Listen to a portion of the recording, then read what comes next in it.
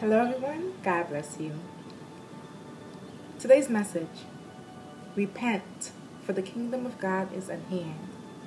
God is telling us, He is warning us to repent from all of our sins. Turn away from your wicked ways, because God is coming very soon. He wants you to repent, and He wants you to turn to Him. Turn to salvation today. Receive God. He died for you. He loves you. Why don't you do it today? Don't refuse Him. Don't refuse Him. He loves you. He loves you. If you refuse Him today, you will suffer the consequences tomorrow. Hell is not a place for any human to go. God do not want you to perish. He doesn't want me to perish, and He doesn't want you to perish.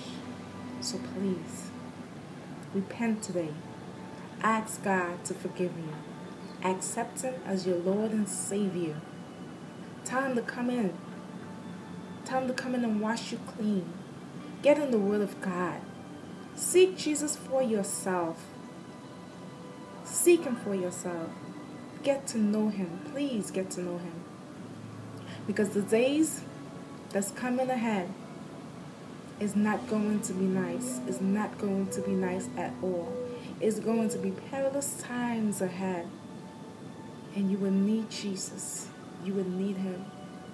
Trust me, you will need Him.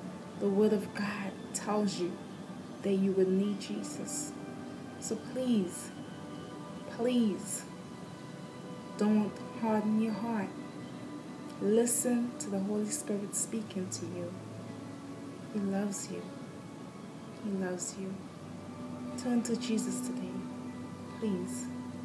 Father God, I thank you right now, God, for each and every person, oh God, that has an ear to hear. Let them hear, oh God, what you're speaking to them right now, Lord Jesus. I pray, oh God, for your anointing, oh God, to flow upon them right now in the name of Jesus. I pray, oh God, that they will turn, oh God, from their wicked ways, Lord Father God. I pray, oh God, that you would touch them, oh God, from the crown of their head to the sole of their feet, Lord Jesus. I pray, oh God, that they will stand up, oh God, for you, oh God, in perilous time, Lord Jesus. I pray, oh God, that they will not deny you, oh God, even, oh God, if they face death, Lord Jesus, Father God. I pray, oh God, Lord Jesus, God, that these are the times, oh God, that Christians will boldly stand up for you, oh God. They will know who they are in you, oh God. They will know, oh God, that they are the head and not the tail. They are above and not beneath. They are more than a conqueror in Christ Jesus. And they are free, because who the Son set free is free indeed. Lord, touch, heal each and every person right now. And I pray that you speak to their spirit, God, that they will run to you, they will turn to you, and you will forgive their sins and remember it no more. And they will be with you in eternity on that glorious day when you come. God, I thank you for the prayer right now.